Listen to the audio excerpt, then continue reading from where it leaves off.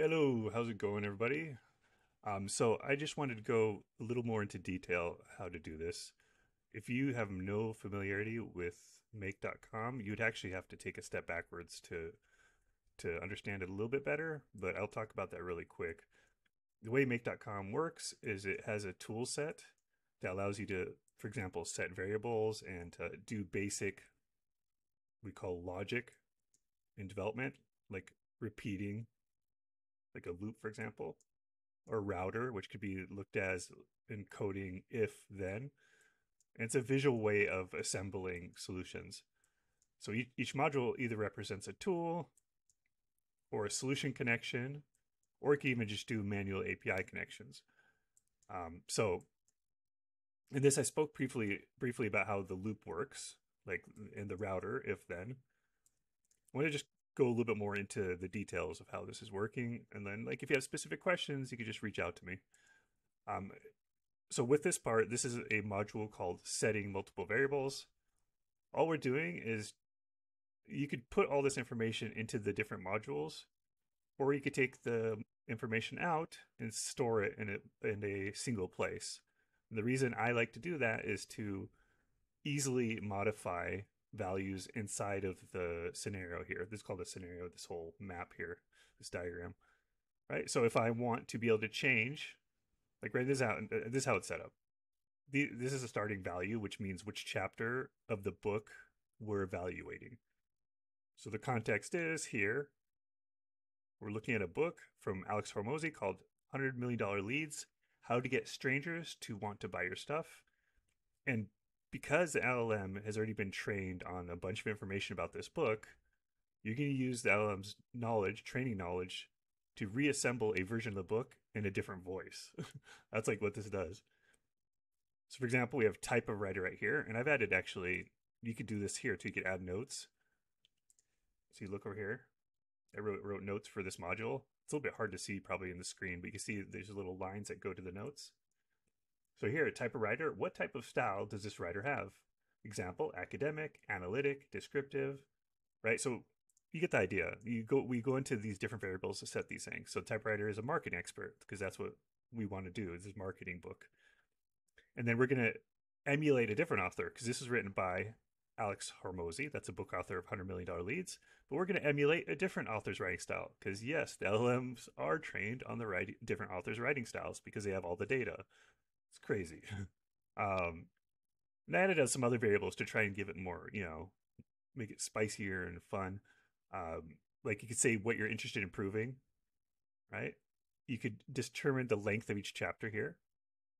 Here's a tone of writing, and here's a teaching style, because this is more emphasized on trying to write guides for people to improve, right? So we set these variables to start, and then we're going to ask the AI to go through and say, hey, how many chapters are in this book that you know?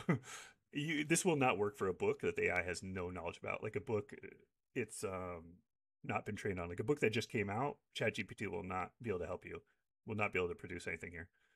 But this book, the AI knows, and most books that you've heard of, the AI knows. So it's going to ask how many chapters is this book by this author, which is Hormozy's $100 Million Leads. Please just output the number in digits in digit form and nothing else.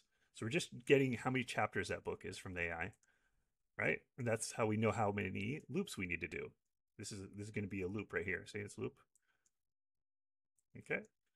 So once we do that, we're just going to set the variable. So now we know how many chapters going to be. And this is just like I don't even know if this is necessary. This is me just making sure that the variable is understood to be a number and not a string.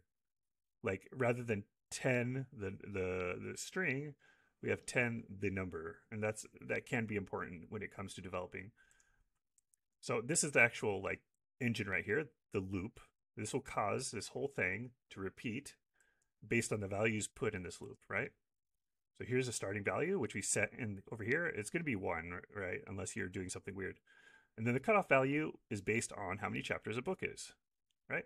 And this step means just what the increment is of the between the initial value and the final value. Okay.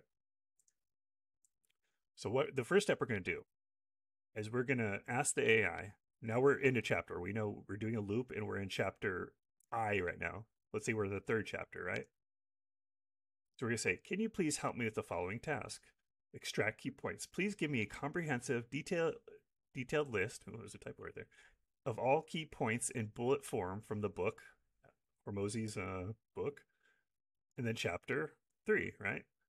And then highlight impactful lessons. Highlight the most powerful or impactful lessons from that chapter. I'm interested in understanding the material on a deep level. And 3, please do not include the book name, author, or even chapter in your output because the output will be put into a pre-labeled cell. That's for future plans, like making this more advanced. You could set the max tokens. That's something, another topic you want to know how to use these more in depth. But this is a ChatGPT right here. We're sending an API request to ChatGPT to do this process, right? And then you write it. It's going to write the chapter based on the notes, right? It's each one is acting individually. This ChatGPT call, this module right here, knows nothing when you call it. So you're going to say you are a type of writer. Remember we set the variables over here. Write emulating the writing style of, was it Dan Carnegie or whatever? Your task is to rewrite my notes that I included below in brackets into a unique chapter for a book. So what it's doing, it doesn't know what book we're talking about in this. We don't mention Hormozy's book here at all. We just mention the notes, the type of writer, and who we're emulating the writing style, right? So your writing should be aimed at individuals interested in improving what you want to improve in. The chapter should be approximately the length we set. And then here's specific instructions on the style and stuff. So there's a tone and style. Maintain this tone of writing. This is something you could change. You could add more variables here too, by the way. But I want it to have commentaries, real life examples, and I can't say that word. Analogies, and stories, and restrictions. Right? Do not include any sources, because we want this to really sound like a book chapter. Right? And then we're giving it context. That's gonna be like you're basically a teacher, right? And it goes, and then at the end, it's just taking our notes and writing a chapter on those notes. It doesn't know where these notes are from. It's just notes. So it'll produce a chapter. Now here we have a little bit of going to detail. So right here we have a filter. A router will go, if there's no filters, a router will go the top direction, process everything there, then go in the bottom and onwards to add more routes. And you always process top to bottom unless you add a filter, right? And so filters is what I was talking about before. It's like sort of like development logic, if, then, or else. For example, here, we are in chapter 3 right now, right? So if the value of our chapter is greater than the cutoff value, i.e. the book is, let's say, 10 chapters. So if the chapter we're trying to process is greater than or equal to 10, it should be equal to, I believe. I'll fix that later. Then we're done. The book is done, right?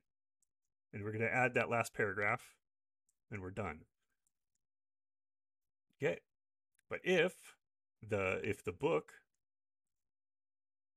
is less than or equal, or if the chapter is less than or equal to total number of chapters, then we're going to go this direction, right? So these are called filters. These filters help decide which direction to go. And the only thing we need to know is what all we're doing is like, hey, are we at the end of the book or not? If we're at the end of the book, then put that last chapter down there. And let's finish the process. You'll be done right here once you get here, because it's not going to ever repeat anywhere. Because this loop right here stops at the end of the chapter. Okay. But otherwise, by the way, it's like you have to put this here. So I remember why I put it greater than. You have to write the last chapter down before you end the loop. So that's why I have this here. Anyways, so the normal process is going down here, right? It's going to create image based on the chapter that you just wrote. No, this is the prompt to create an image. So please turn the following into a DALL-E 3 image prompt. You have to have character limits. So just make it 950 character limit. I think the character limit's 1,000. I could be wrong. And you're taking the chapter and you're basically trying to create an image prompt from the chapter. And it does a pretty good job. This is an actual call to OpenAI's DALL-E. as it looks exactly the same as their other prompts, but you can see if you look here, it says generate an image, right? And we're just taking the prompt we created and we're sending it to the DALL-E 3 model, which is the image generator for OpenAI, their best model. Then we're placing the image in the document right here, the Google Doc. You fill this out and it's gonna, boom, put the image right there. And then it's gonna put the chapter in. Now this is how I have it. This is a chapter counter, and this is the chapter. It could be so much nicer. I just, this is how I have it set up right now. And yeah, that's how it works. If you have any more specific questions, please let me know, and I'm more than happy to answer questions. And yeah, that's it for now.